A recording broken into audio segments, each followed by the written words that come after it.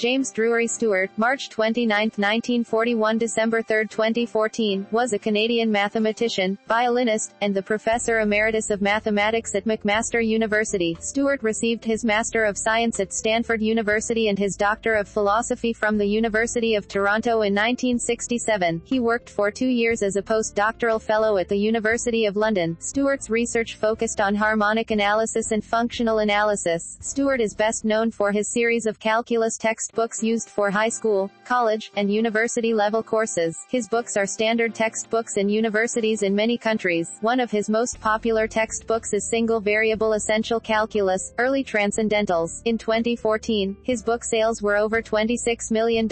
Stewart was also a violinist, a former member of the Hamilton Philharmonic Orchestra. In the early 2000s, a house designed by Bridget Shim and Howard Sutcliffe was constructed for Dr. Stewart in the Rosedale neighborhood of Toronto at a cost of $32 million.